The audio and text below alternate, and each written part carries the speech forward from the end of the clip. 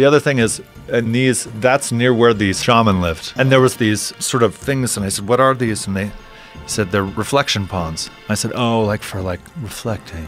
And he goes, no, for reflecting. And I'd never considered that you don't look at the stars by going, but that really you look down and you mark. In 7 years when it comes around again, you're like, pattern.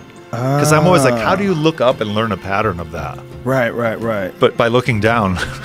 So they had ponds just to look at the reflection of the stars and map them out. Yeah, the shaman did. That was like in their neighborhood. And the way you were a shaman is if you had a birthmark on your head when you were born, they immediately were like, 2 boards, rope, and just put 2 boards and roped you and began a lifetime of, so you're a shaman.